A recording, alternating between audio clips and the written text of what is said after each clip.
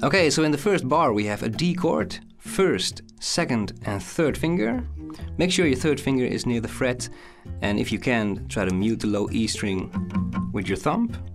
Then on to B minor, third, little finger, second finger and first finger. And make sure your thumb is not all the way up here, but it's pressing behind the neck.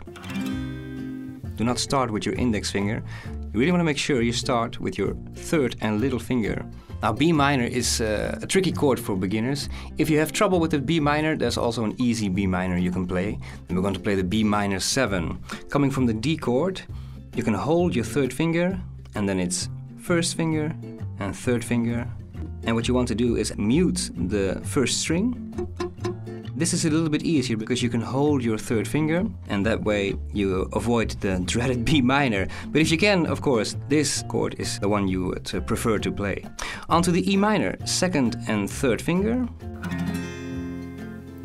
A7, second and third finger. Let's go over the strumming. It's a fairly easy pattern. Down, up, up, down, up.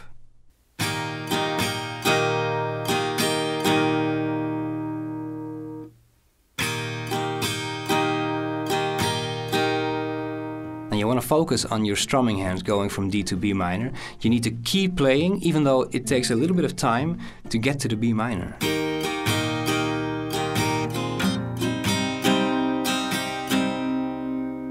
So you notice there's a slight moment actually in between where there are open strings. As long as you keep playing, it's gonna sound good. And also notice, rather than try to press down all fingers simultaneously, you need to have the correct order. It's third and little finger, second and first. And then lastly we have a short little riff, hammer on, and a pull off, and another pull off. Let's go ahead and play the whole verse. And remember, if the B minor is still a little bit too difficult, you can always play the B minor 7. Let's go. 1, 2, 3, 4. I gave a letter to the postman. He put it in his sack. The bright next morning, he brought my letter back. First bar of the chorus, we have a G chord, third, second and little finger. Onto the A7 though, you want to hold your little finger and then press down your first finger.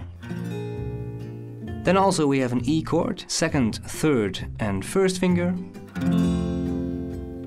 And in the last bar of the chorus there's a little riff. We're going to play the A chord, one strum.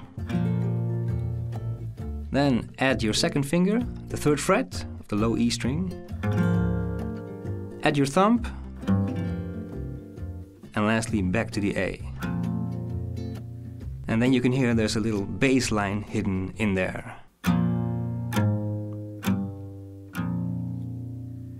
Then you want to play each chord 2 strums, down, up.